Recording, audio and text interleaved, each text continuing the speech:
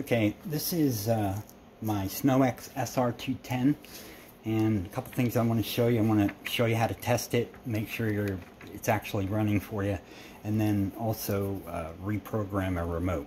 So the first thing I want to show you is I do have it connected to just good old lawn battery there. So if you look at it, there's your tab.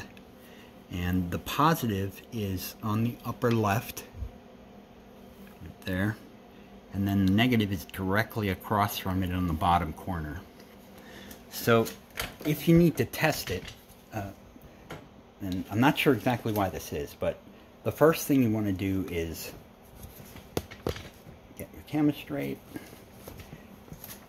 The first thing you want to do is disconnect it. Now, obviously, if you have it on your truck, you just disconnect the plugs, but I'm just going to pull it off the battery.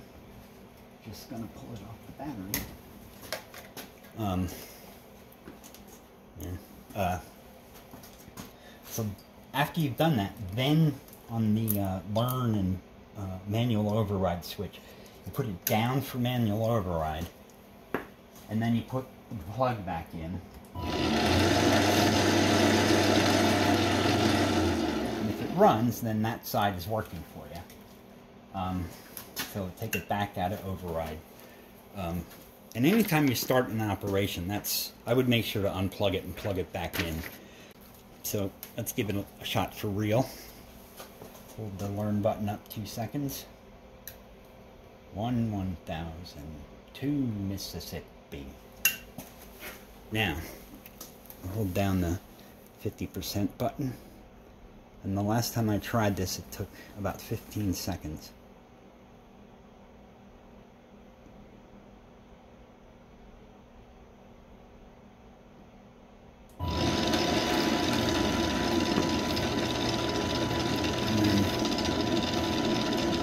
Turn it off, put it at 100. Drop it down to 50. Turn it off. All done.